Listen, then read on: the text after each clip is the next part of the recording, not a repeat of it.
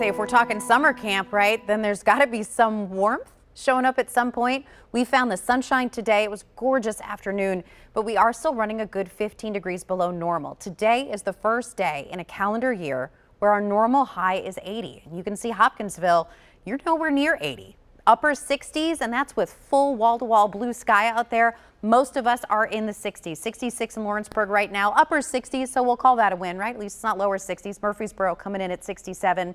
Clear skies across the area. That did help take a little bit of the sting out of the morning. We had that quick splash of rain kind of in and out last night as well. With clear skies in place, tonight's going to be a cool night. A warming trend is underway. It's just got a snail's pace to it in these first couple days. We'll start to get some real momentum once we head into the weekend. 68 is where we sit right now in Nashville, 66 Paducah. This would be great if it was early April, right? Not necessarily the middle of May.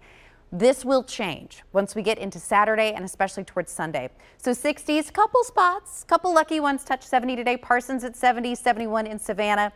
Overnight tonight, what little cloud cover is out there is all going to go away.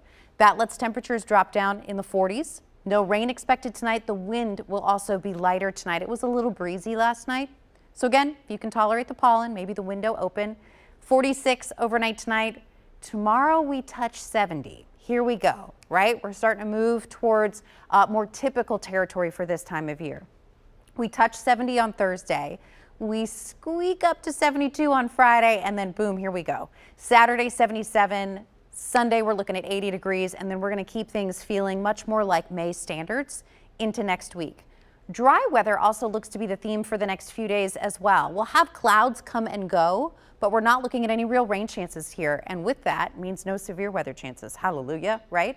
Couple clouds Saturday morning, Sunday, same thing. Might have a little bit of cloud cover in and out, but in general, we are looking at a very quiet pattern and a steady warming pattern that will take us into the weekend.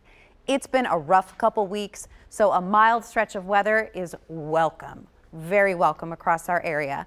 Once we get to Monday, potentially even late Sunday night, we may have a few raindrops try to sneak in. Again, that would be late day Sunday, so we'll keep an eagle eye on the timing of that next best chance for rain. At this point, Vicki, it's looking like we're finally going to get a full dry weekend, though.